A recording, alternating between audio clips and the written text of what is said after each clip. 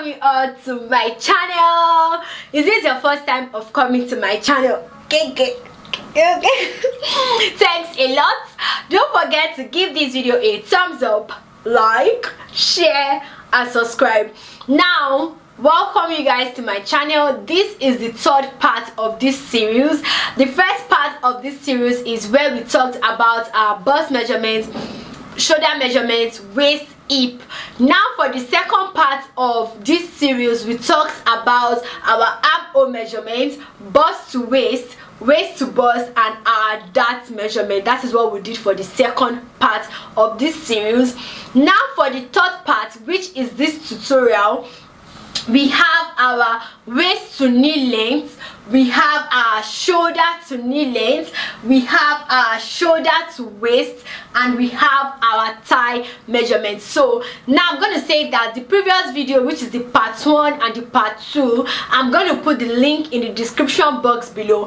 Please go ahead and watch that video, because this is the third part of this series, and I'm going to basically break down the series so that you guys can understand better. 1, 2, so that the video is not too long for you to really get what I'm trying to say. So if it's something you are interested, which I know you guys are interested, okay, please go ahead and watch this video. Don't forget to give this video a thumbs up, like, share and subscribe. And let me also say that size chart is actually very important for you to have in the fashion industry, and we have comprehensive size chart which is available. So the link in order for you to purchase your comprehensive size chart is in the description box below, and it's very affordable, and I'm even running a 10% discount on it. Please go ahead, click on the link in the description box and place your order.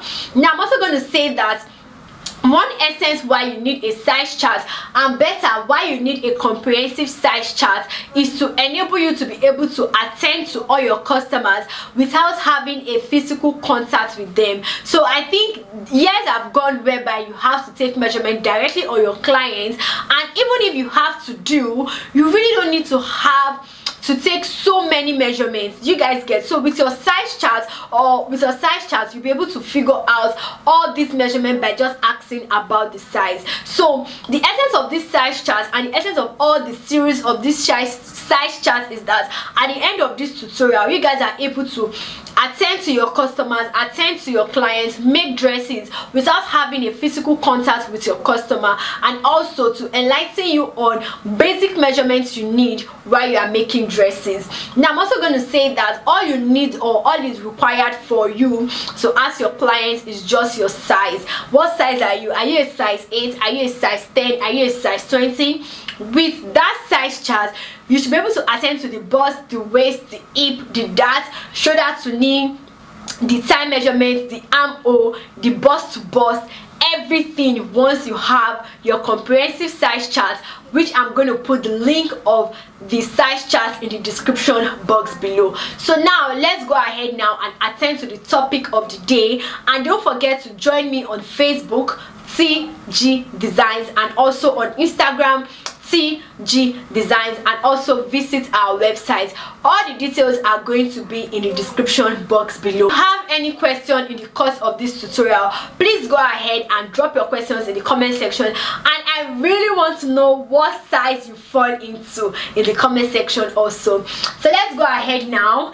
The first one we have is our waist to knee. Now your waist to knee, especially when you are making dresses that are like short gown, it is also necessary for you to know your waist to knee. So your waist to knee will give you an insight of the skirt measurement, because of course your skirt starts from your waist and it ends in your knee.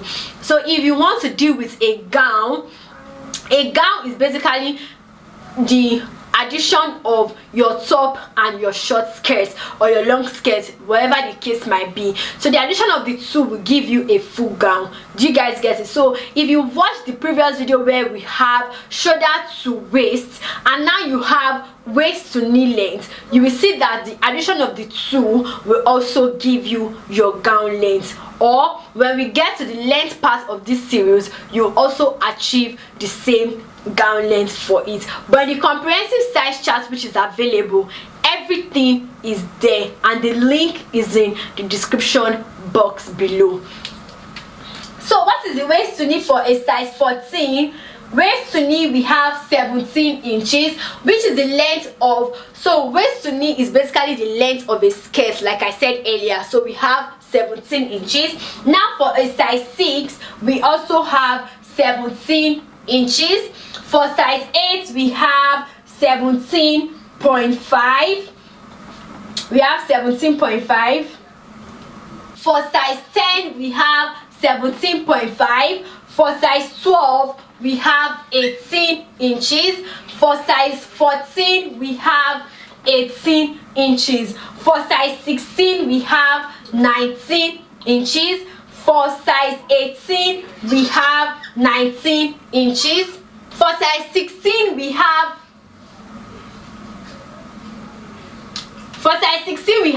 19 inches. For size 18, we have 19 inches.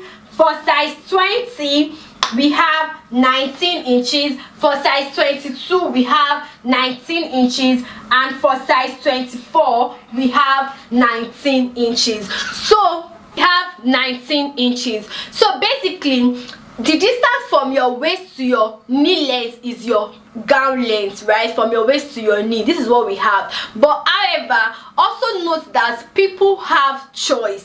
So there are some people that they really love their skirt to be really below their knee. So for that, you might just add 1 or 2 inches, depends on how below the knee your client wants the dress to be. For some slay queens, okay, we love it skimpy, short.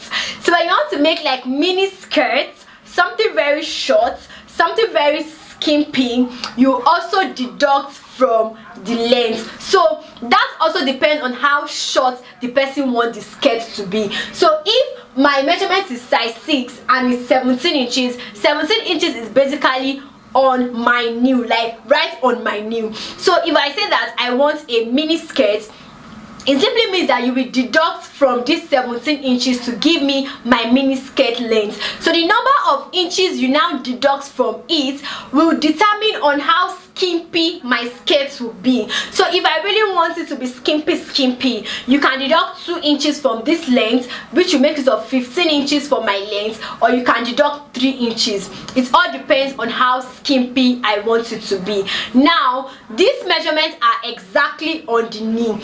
However, if you want your skirt length or your length to be after your knee, it simply means that you are going to add to it. The number of inches you add will now determine how long your skirt will be. So you can add 2 inches, you can add 3 inches to it. It all depends. What we have now is our shoulder to knee length, our shoulder to knee length. So the first one we have is our waist to knee length. That is for your skirt, which basically starts from your waist, right? Now what we have now is shoulder to knee length, which is equal to your gown length, your short gown length. So you can either have it as your shoulder to knee, or you can have it as your gown length. It all depends on what you want. So let's go ahead now and get that.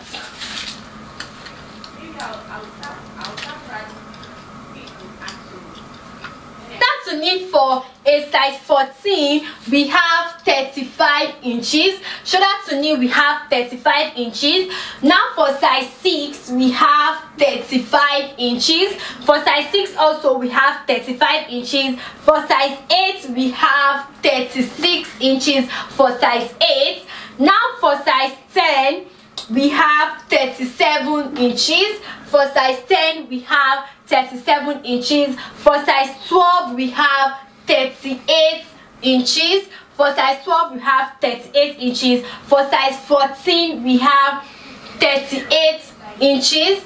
For size 16, we have 40 inches. For size 16, for size 18, we have 41 inches. For size 20, we have 41 inches. For size 22 we have 42 inches, and for size 24 we have 44 inches. Now if you observe these measurements carefully, you will also discover that there are measurements that repeat themselves across two sizes. I'm also going to explain why once I'm done with the other part of this. And also, like previously, the way we did our waist to knee length, whereby the length of the person will determine if you are to deduct from it or if you are to add.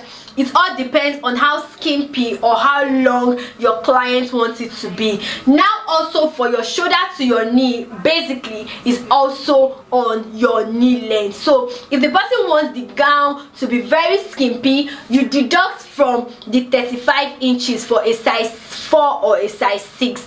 Now if your client wants it to be long, longer below the knee, you add to it. The number of inches you add or you deduct to your length measurement determines on how skimpy or how long you want it to be. So on that note, now I'm going to ask you that, are you a skimpy lady or you are somewhere below the knee? So let me go first. For me, if my dress is short, it's short. If it's long, it's a long dress. I really don't know how to rock somewhere below the knee or somewhere like 3/4. If my dress is a short dress, get it short. If it's a long dress, let it sweep the floor. I don't know, I've not really found that balance on rocking like below the knee 3/4 kind of dress. That is just for me personally. But let me know what lady or what woman are you, because I'm not going to call you a lady, you're a woman. In the comment section, do you like it skimpy, on the knee, or below the knee? Put that in the comment section. So the next part we have now is our shoulder to waist.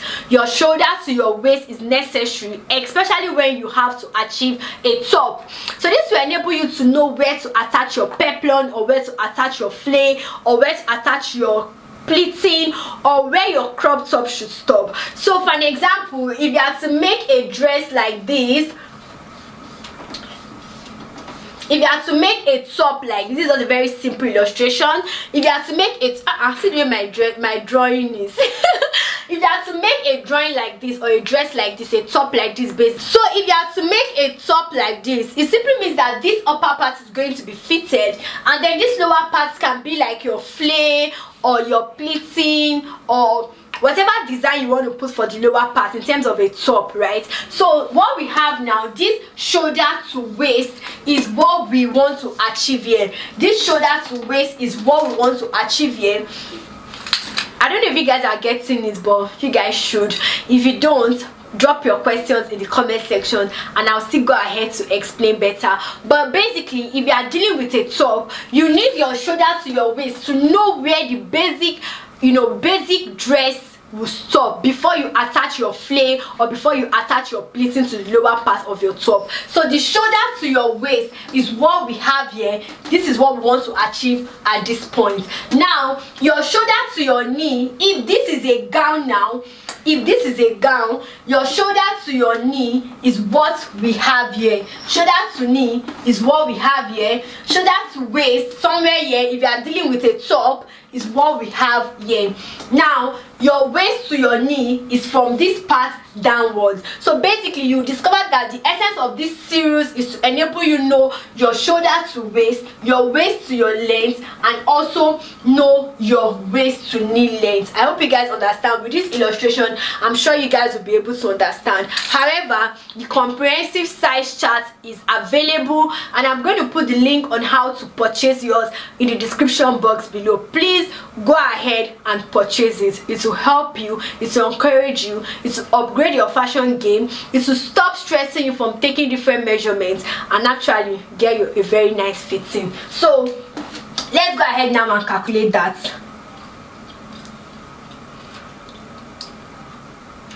So our shoulder to waist now, shoulder to waist for size 4, shoulder to waist for size 4 we have 16, shoulder to waist for size 4 we have 16, shoulder to waist for size 6 we have 16, for size 8 we have 17 inches, for size 8 we have 17 inches, for size 10 we have 18 inches, for size 12 we have 18 inches. For size 14 we have 18.5 inches.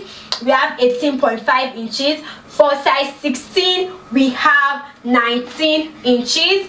For size 18 we have 19 inches.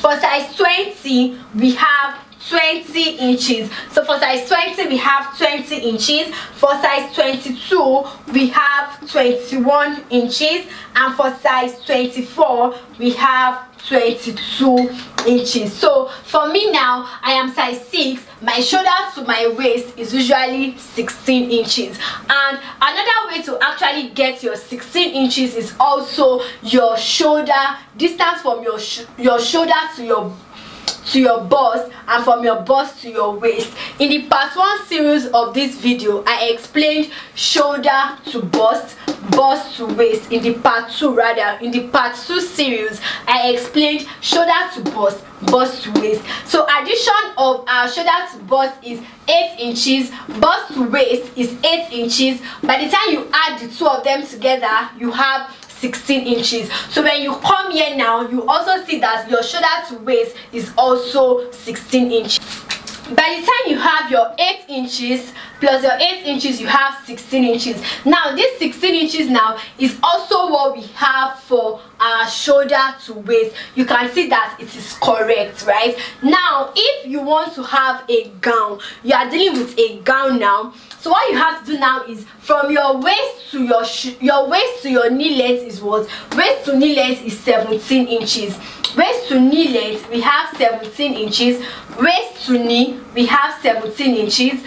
Bust to waist we've calculated it as 16 inches, right? So 17 plus 16, what are we going to have? We have 33 inches. We have 33 inches plus your sewing allowance, which is 2 inches. We have 35 inches. So what do we have for our shoulder to knee length? 35 inches. Correct or not correct? You can see it's correct. So let me explain it again. Calm down. If you didn't get what I said, take a breath, calm down. I will explain it again and you will get it. So I'm going to draw it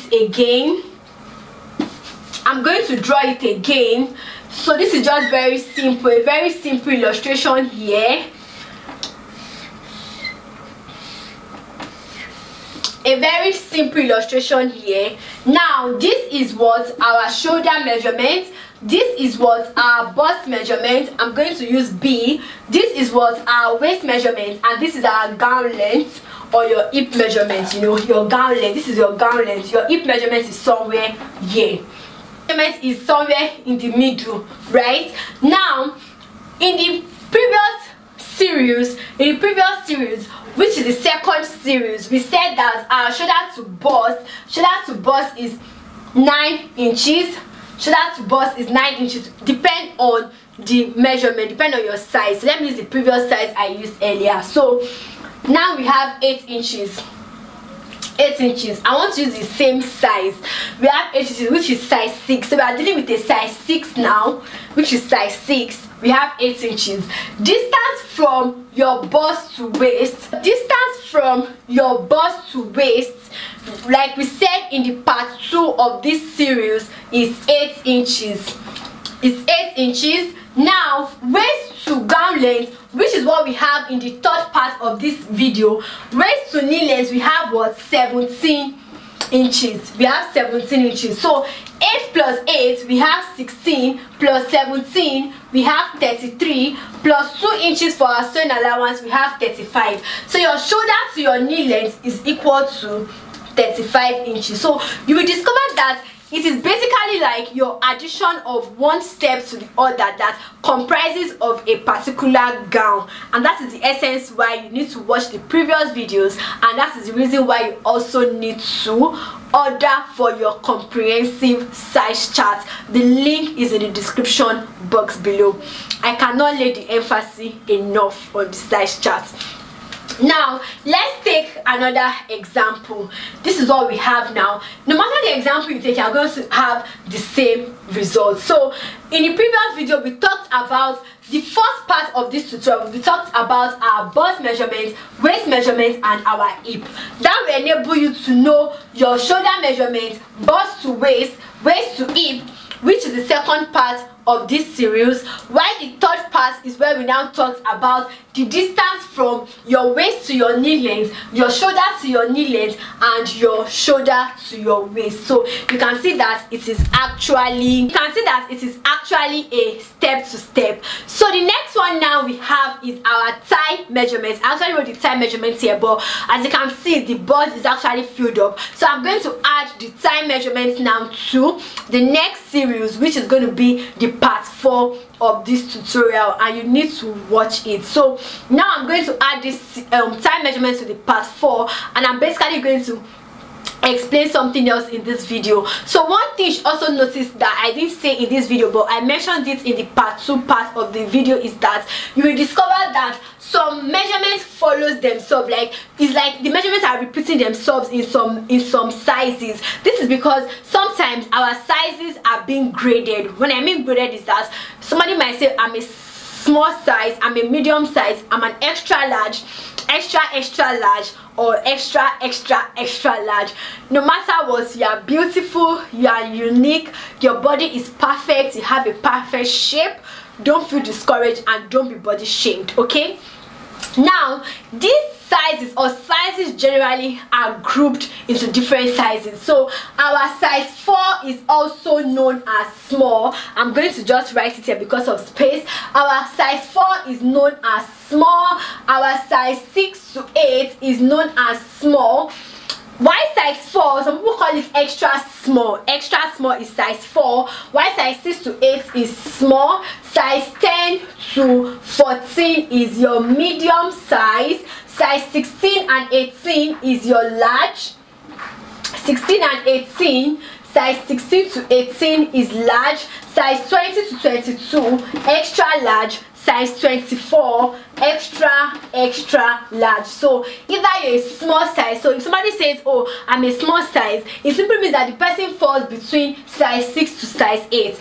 A medium size, size 10, 12 and 14. And most times when you are making dresses with fabrics that are stretchy, each size are going to fall under the same category. So what I mean by that is this: a stretchy fabric or a free dress, when you deal with a medium size dress is going to fit this size 10, size 12 and size 14, because the fabric is either stretchy or is a maxi dress. So for dresses that are either stretchy or maxi dress, you can basically produce your dress based on how they are grouped. So if you are making a dress now for your extra large, it's also going to fit in for a size 16 and it's also going to fit in for a size 18. If you are making a dress for large, if you're making a dress for an extra large, it's going to fit in for a size 20 and going to fit in for a size 24. Even though their bust is different, their waist is different, their hip is different,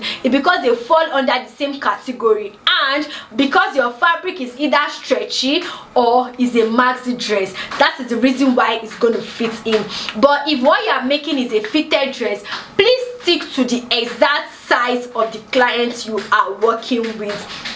So I hope you guys enjoyed this video. Let me know your size in the comment section. Let me know if you have any questions. Let me know if you guys really understood it. I'm sure you guys did.